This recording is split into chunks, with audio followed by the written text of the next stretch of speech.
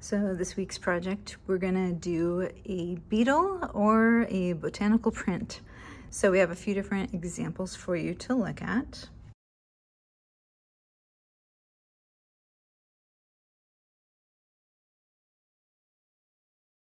Basic idea is we're going to use the same step process we did last week, where you're going to start with a drawing.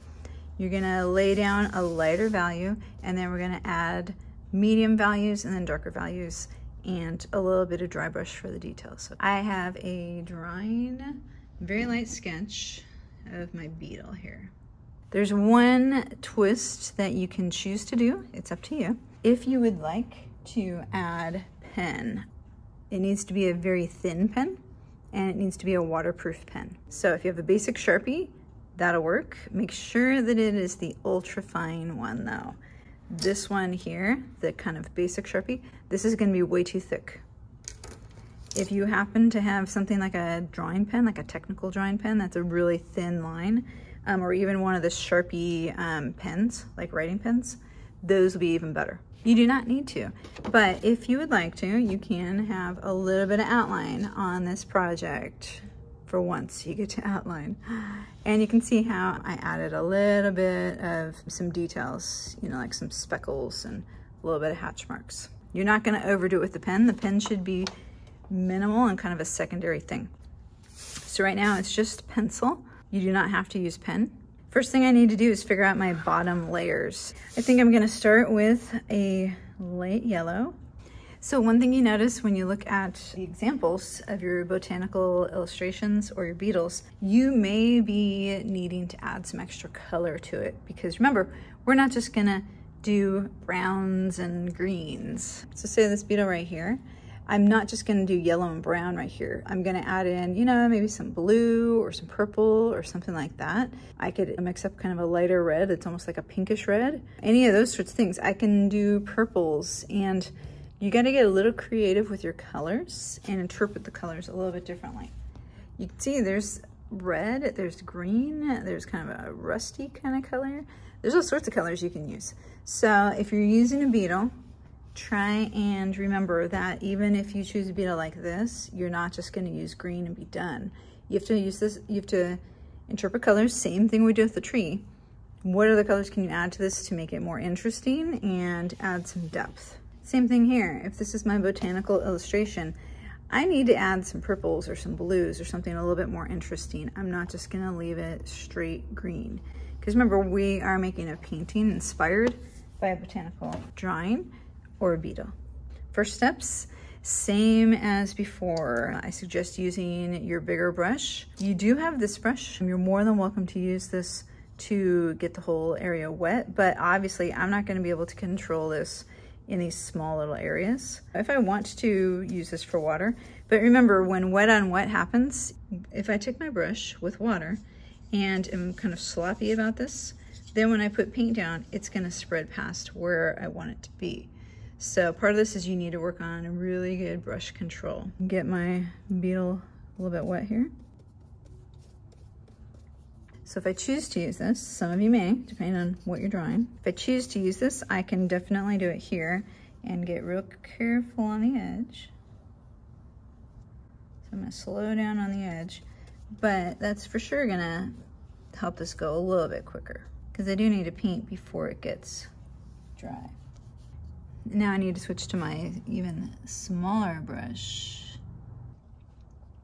As I'm doing these smaller legs and arms, it's okay if I'm not getting every single little bit.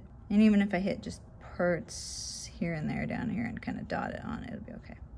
So some of you haven't used these palettes before, and I neglected to warn you about it before. These, now that they're dry, they came to you kind of semi-wet. I need to dampen my brush and go over the paint. So now I'm getting my paint right here. You should transfer it to another lid or the center part to dilute it.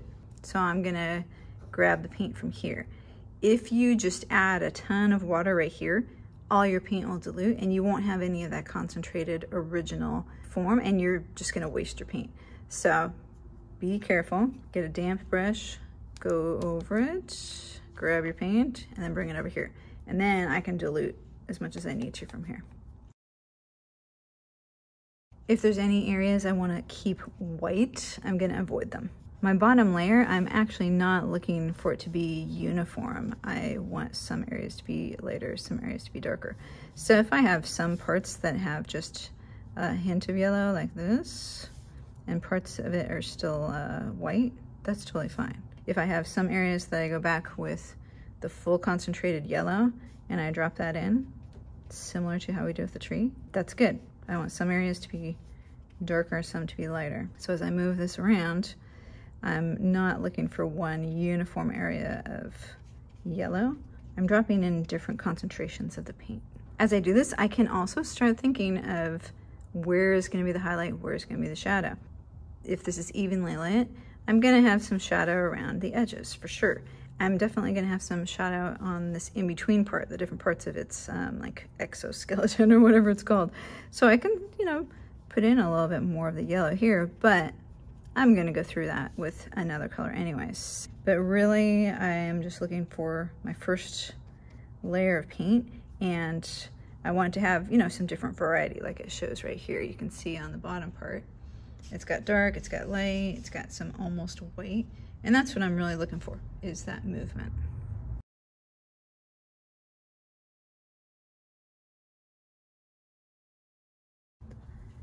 So now that I have that first initial layer of yellow, I am gonna drop in a second color to add more variety and more movement. I think I'm going to go to my burnt sienna. It's kind of an orangey brown. As I work with my palette here, get a damp brush, doesn't have too much water on it.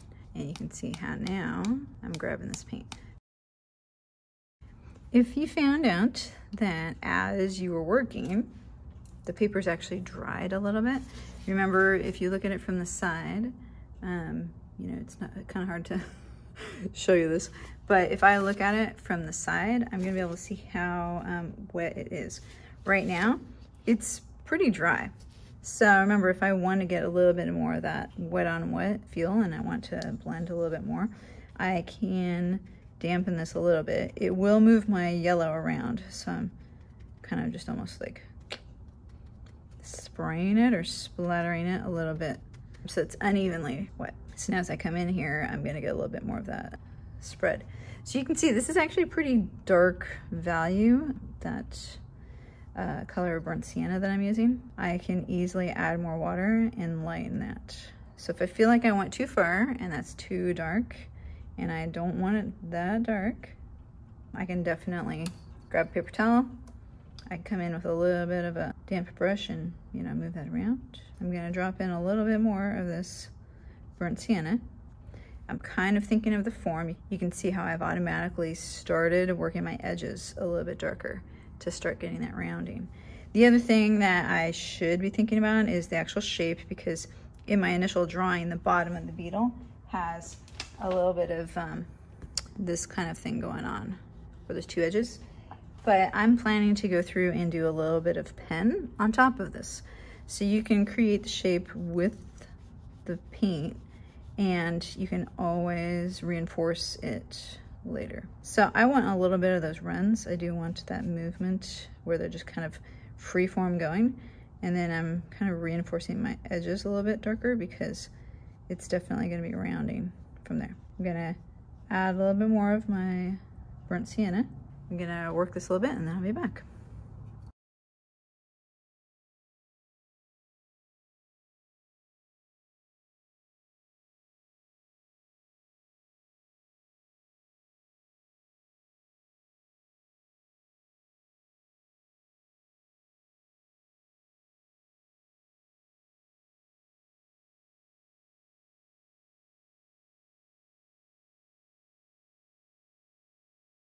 One good tip is to always have a space to dilute your color. You can see right here, I'm starting to add a little bit of, you know, some layers of value. And right here you can see that's just a very, very diluted bit of paint. It's just a shade darker than the yellow right here. So I start going through here, I can make some very, very subtle shifts. This burnt sienna is a nice color to be able to do that. So I'm adding just a touch. And because this is so light, it's okay if this ends up on a highlight side, if it ends up on a darker side, because the reality is I'm still coming through with like a darker color. I'm gonna come through with a purple or a blue or something anyways. This burnt sienna can actually be a pretty good dark value as well.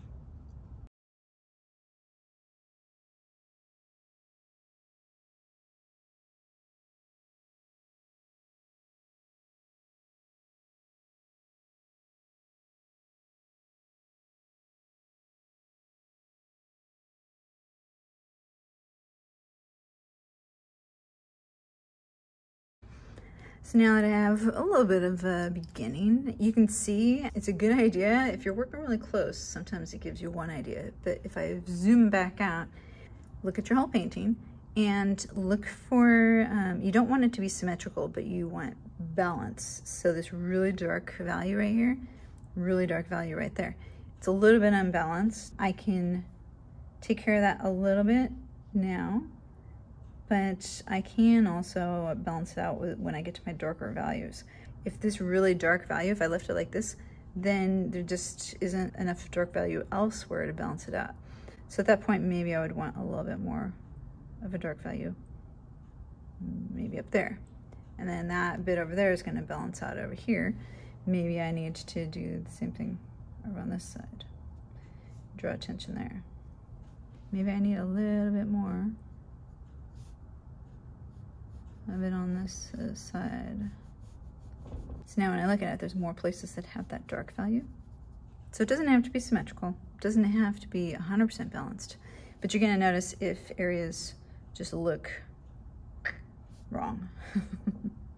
Once it's on the page, it's easier to see what you need to fix. I'm gonna touch this up a little bit. We're still doing the process. You're gonna let it dry, and then we'll move on to the next part. One thing real quickly, these papers, like we said, they are glued down on the edges, only on 2 edges. So because the 2 edges are free, don't be surprised when you put a lot of water like I did to start with. You may start seeing the paper buckle a little bit. Right here, it's kind of wavy, so it's actually going like that. Don't worry, just let it be. Most of the time, once it dries, it'll dry flat again. So we do have to kind of work a little bit with the limitations since we're not stretching paper and you're using these watercolor pads. So just be aware, this is gonna happen a little bit if you really dampen your paper a lot. So it's okay to do that, but just understand that that happens, and also understand that if you just like were to pour water and make it really sopping wet, then you would end up with a little bit of that rippling. Part of this is to show you what happens. But we're gonna let it dry and then come back, and then I'll kind of show you how the paper looks once it's dry.